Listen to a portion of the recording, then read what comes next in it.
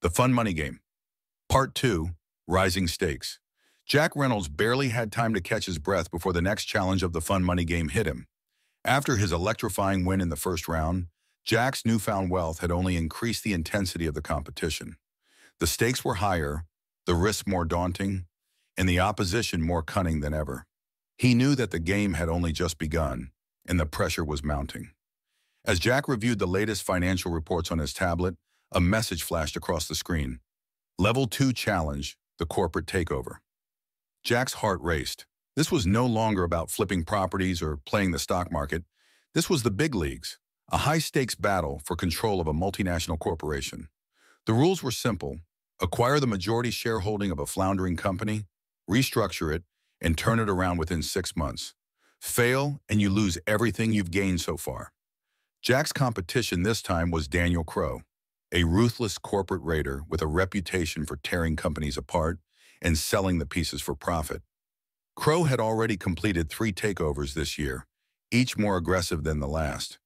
Jack knew he was in for the fight of his life. He spent the next 48 hours in near isolation, analyzing the balance sheets, studying the market trends, and mapping out a takeover strategy. His target was an old but prestigious manufacturing company, Talon Industries, that had been on the brink of collapse for years. Jack saw potential where others saw a sinking ship. Talon had a rich history and valuable assets, but its management was stuck in the past, unable to adapt to the changing market. If Jack could revitalize the company, it could be the comeback of the decade. But Crowe was already making his move. Jack received intel that Crowe had begun buying up Talon's shares through a series of offshore accounts, quietly amassing enough to challenge Jack's bid. Jack had no time to waste. He needed to act, and he needed to act fast. Jack's strategy was bold. He reached out to key shareholders, convincing them that his vision for Talon was the only way to save the company and ensure their investments wouldn't vanish. He used his charm, his knowledge of the industry, and a promise of massive returns to secure their votes.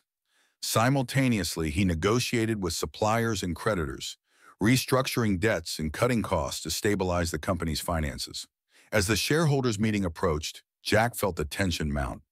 Crowe had launched a smear campaign, spreading rumors that Jack's takeover would lead to massive layoffs and the destruction of the company.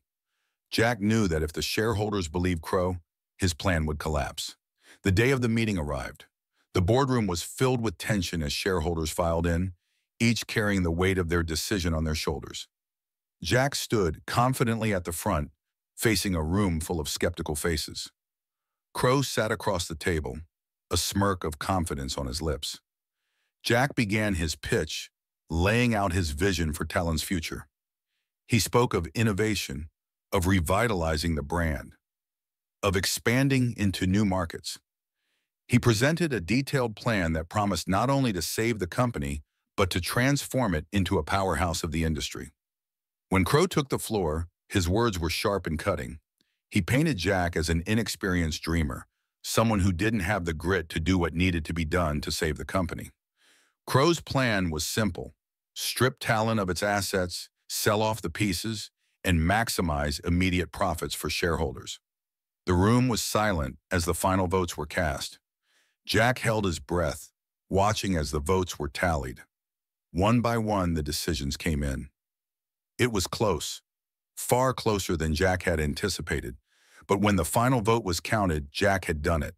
He had won the majority by the slimmest of margins. Crowe's smirk disappeared as Jack was declared the new majority shareholder. But Jack knew the battle wasn't over. The real work was just beginning. He had 6 months to prove that his vision could become reality. 6 months to turn Talon Industries around and cement his place as a force to be reckoned with in the fun money game. As the boardroom cleared out, Jack felt the weight of the responsibility on his shoulders. The next phase of the game was about to begin, and this time the stakes were higher than ever. Crowe wasn't the type to take defeat lightly, and Jack knew he would face more challenges before the game was through. But Jack was ready. He had come too far to back down now. With Talon Industries under his control and the clock ticking, Jack set out to prove that in the world of high finance, anything was possible if you had the courage to play the game, and play it well. To be continued.